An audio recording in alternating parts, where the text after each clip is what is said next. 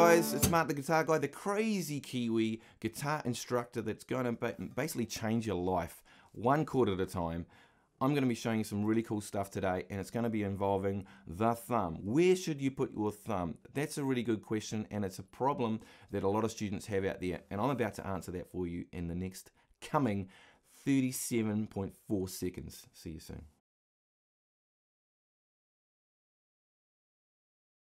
Okay, so a lot of people and a lot of my students, they have this issue. They go like, Mark, I'm kind of struggling with this chord and that chord, and I went to a guitar teacher and they said I keep my thumb behind the neck.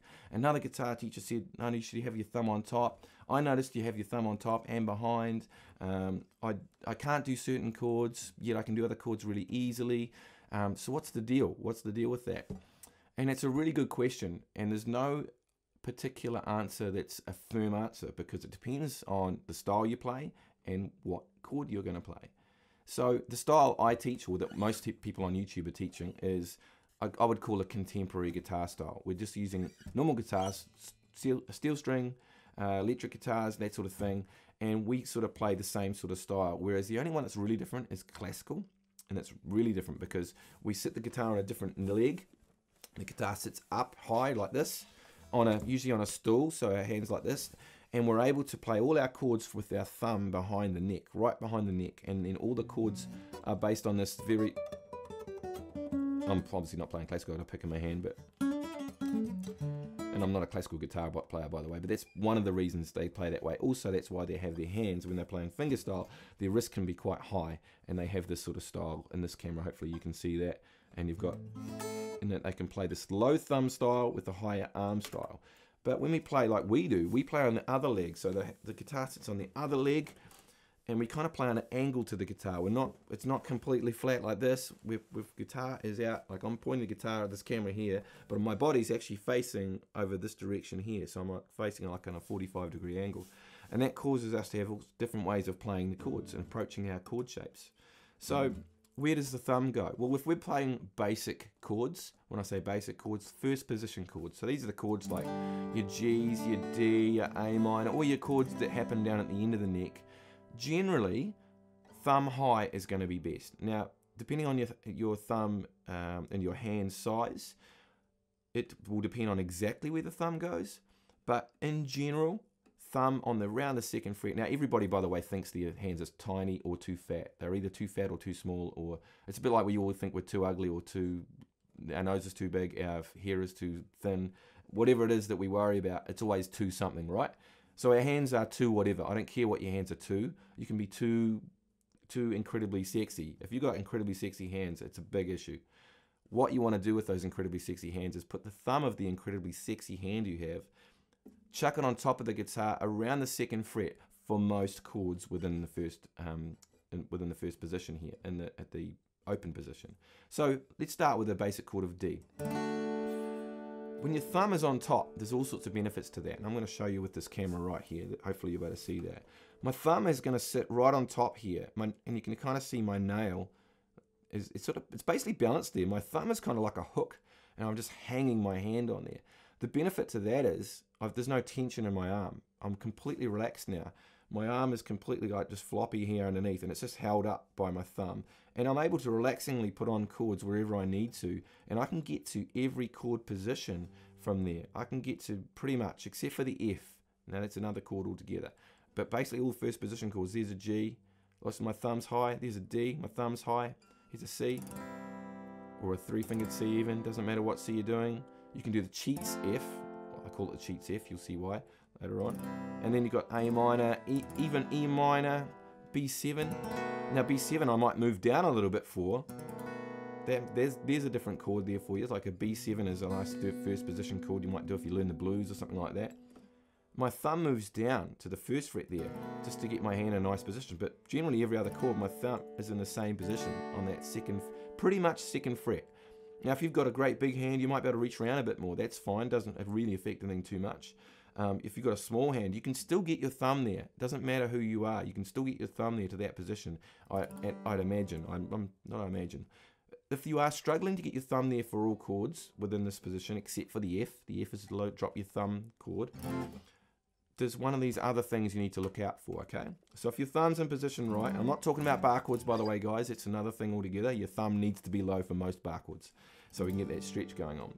But if your thumb is high, and you're doing, let's say you're doing a D chord, and you're going, oh, I can kind of do a D, but when I go to a G, I find I've got to change my thumb position. My thumb's got to drop down at the back, like here it is at the back here. My thumb's going to go to get the G, okay? Here it is getting my G. And a lot of people have G that way. Usually the reason that they do that, and I found this very recently with a really cool student of mine called Faisal, and I was like, why are we not getting that G and the D going on? And it was because he had a flat finger for his D chord. So here's his D, and then we had this, I can't even do it now, but this knuckle was not showing. This knuckle right here. So it's the very first knuckle on the third finger. All your knuckles should be showing when doing most chords, okay? Very, very much, you need some sort of angle on every single knuckle. So he had a strong angle at the other knuckle, but this knuckle didn't. And so he had a straight finger. And so when he went to do G, it just pushed his hand away because his hand, he had the straight knuckle here. It pushed his hand so far, he couldn't get his thumb up here, so he had to go low. But by keeping his thumb here, he was forced to get the knuckle showing on this finger here.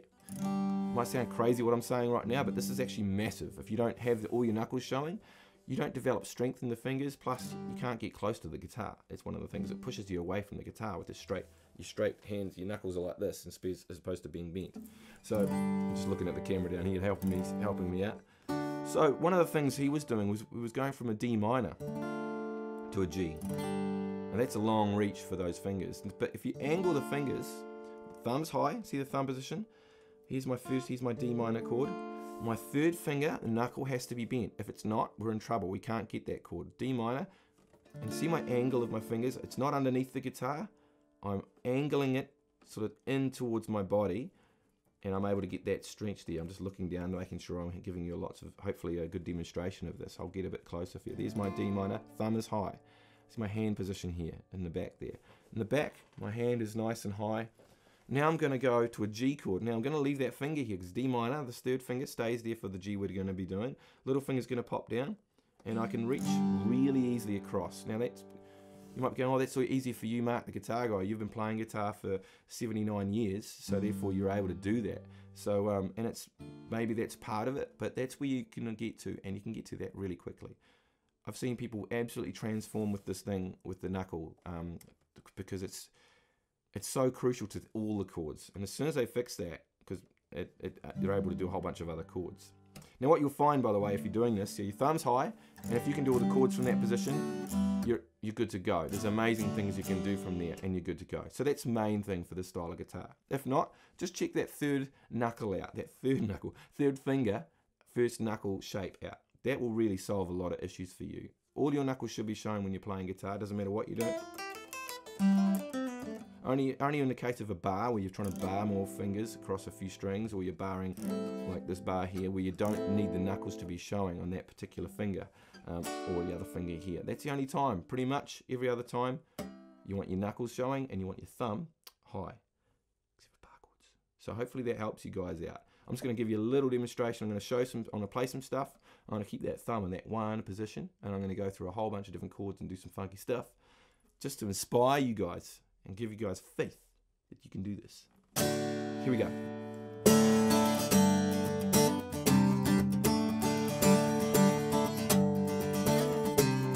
I have no idea what I'm playing now.